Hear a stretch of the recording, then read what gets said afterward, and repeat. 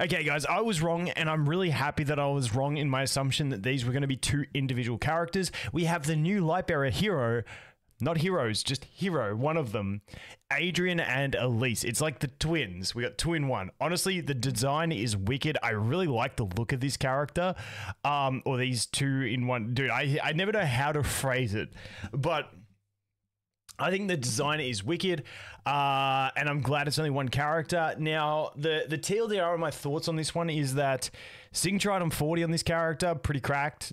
60 engraving, 9 furniture, not so necessary.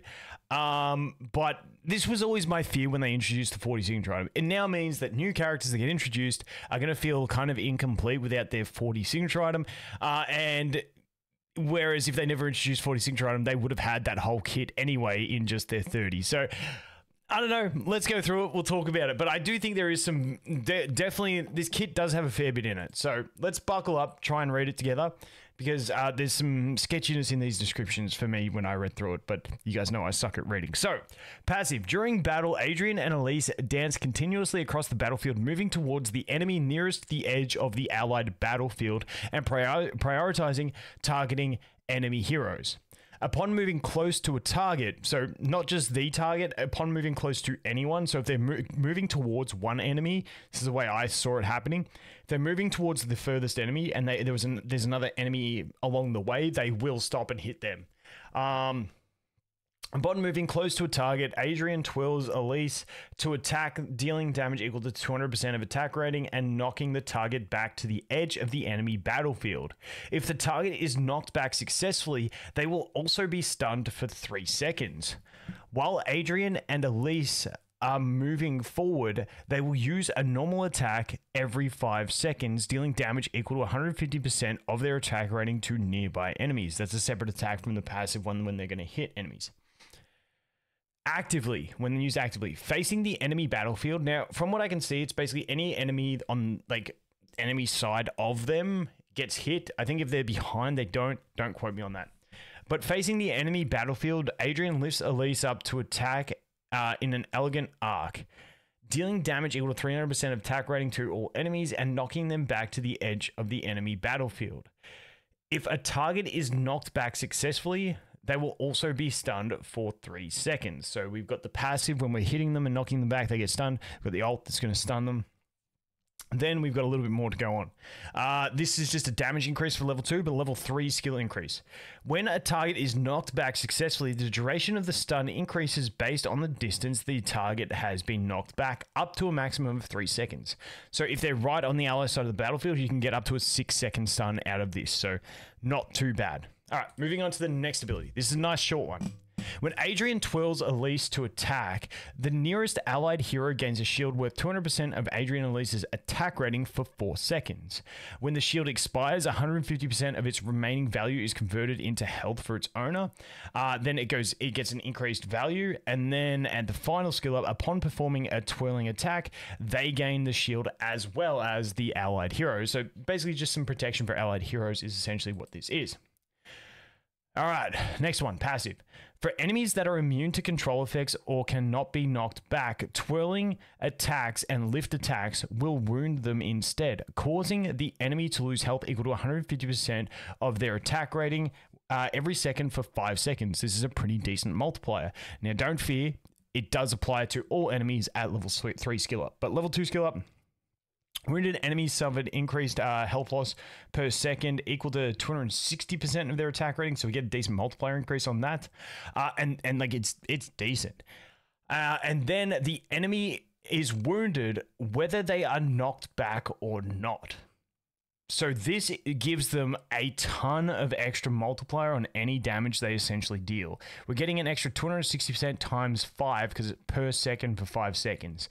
It ends up being a really, really decent multiplier on everything that they do. So this one's not too bad. And then we got the 30 engraving. Upon successfully knocking an enemy back to the edge of the enemy battlefield, Adrian and Elyse haste increased by 15% and their movement speed increased by 15% for 6 seconds and can be stacked up to 3 times. Because when we look at especially their furniture, their 3 furniture, which is going to give them energy, they're going to be moving fast, have a lot of haste, and they shouldn't really let this drop off. So that's pretty solid buff as well, because movement movement speed is very important because it means the quicker they'll get around to hitting another enemy and knocking them back and snowballing the whole thing. All right, next one, passive. Warning, I've read this one like 6 times. I still don't entirely get how it works. Essentially, it's you get cheat death with a heal, but the heal functionality makes no sense to me in the wording. I apologize for that, but let's go through it. Upon taking fatal damage, they avoid death for that time, and the spirit contained in Elyse's dancing marionette will heal Adrian and Elyse 5 seconds. I think it's supposed to be 4 or 5 seconds. During this time, the spirit's remaining drive will be converted into health up to 90% of max health. After the duration, they regain their health and continue battling. Every time Adrian and Elyse suffer 2% of damage or health loss while being healed, the healing duration will be reduced by 0.1 seconds. This effect can be used up to 2 times per battle. What I think that's saying is, it basically makes them immune to death and starts a timer. And then at the end of that timer, they get healed for how long the timer was, but they can still take, quote unquote, take damage during that invincibility phase while the time is going. And the more damage they take, the shorter the timer is. That's the way I think it's meant to be worded. That's what it's saying, but I could be a little bit wrong on that. So the more damage they keep taking, the shorter their immunity to death is. And you get it 2 times per battle. Okay, so skill ups, every time they receive health loss of 4%, it goes up from 2% so they can take more damage before it gets reduced. During healing, enemies in the back line of the enemy battlefield will be unable to inflict damage or health loss to them, which means they take a lot less damage from this, which is nice. And then 60 engraving, they can get it 3 times per battle. Honestly, the 3 times is nice, but it doesn't feel necessary in my opinion. Now let's jump on to the signature items. So this one's pretty big. If I'm reading it correctly, Adrian and Elyse deal 20% more damage to enemies in the backline. After dealing damage to enemies in the backline of the enemy battlefield, Adrian and Elyse erosion is increased by 40% by 40 for 3 seconds. Then it goes to increase. They deal 60% more damage to enemies in the backline of the enemy battlefield.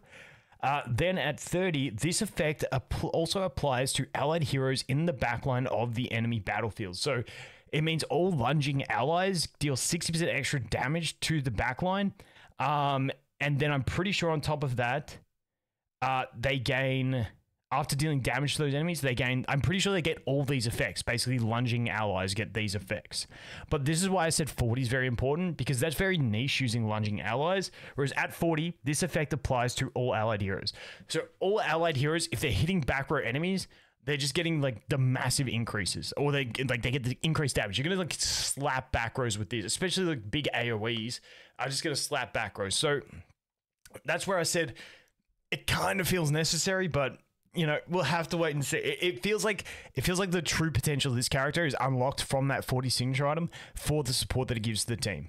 All right, moving on. Furniture is quite an easy one. During battle, they gain 50 energy every 1 second. That is a good effect. 3 furniture, definitely great. Then 9 furniture gives them 50 points of tenacity. The tenacity is nice. I don't think it's going to be mandatory, but I could be wrong. We could have to wait and see. But, you know, I think the main functionality comes out of this 3. It depends on how your survivability goes and stuff like that, whether you need the 9. So, honestly, I like the 3. So, like, I feel like the optimal build for this character is going to be like 3 furniture, 30 engraving, and 40 signature item. That's kind of what I'm seeing, or what I'm anticipating. And they are an agility-based warrior, which I forgot to mention. All right, let's go check them out. All right, let's do the basic stuff. Let's put, okay, 1 time speed. Whee, they go boom. Got that shield. Boom. Boom, refresh that shield. Boom. And there we go. You guys get the gist. Now, let's look at it on 4 times speed, so how quick they move around. And so with this, I think grouping, I know grouping is a thing with every character, but I kind of feel like 5 pull with this is going to work decent, because they try and get the enemy closest to your side of the battlefield, and if they're all there, they'll just continuously kick, get that energy ult, and then it's like you just like pull them all in, and then you just knock the ball back and stun them. And I feel like I really do want to test 5 pool with these guys, but there you go. That's that. Let's jump into this. So, we do have an Eron. I didn't even notice we had an Eron. You know, I'm curious. Let's put Eron in here. Let's see what happens. Oh, he doesn't get the... Wait, I need to have another tank in there.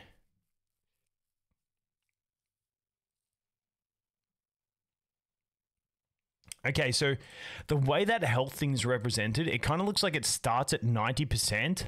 So it looks like it has that hazy bar. And it's like, okay, 90%, this is how much you're going to get healed. But as the time reduces, the amount healed goes down, and you can see that bar going down.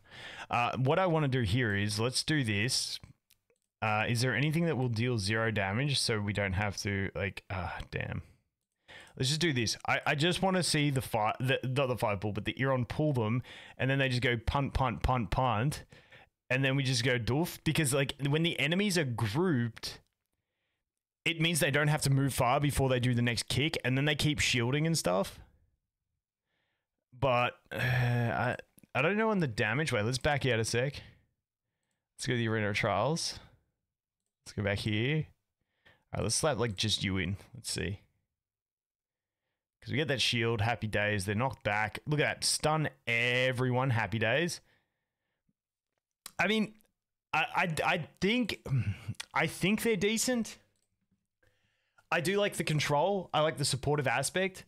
But it's the kind of character I'm not willing to invest 40 signature item into them this early. So I'll get back to you guys, let you know thoughts as we go along. But I think they look pretty good for a 4 faction. But that's just my take. Anyway, guys, as always, thanks for watching. Hope you have an awesome day, and I look forward to seeing the next one. Cheers.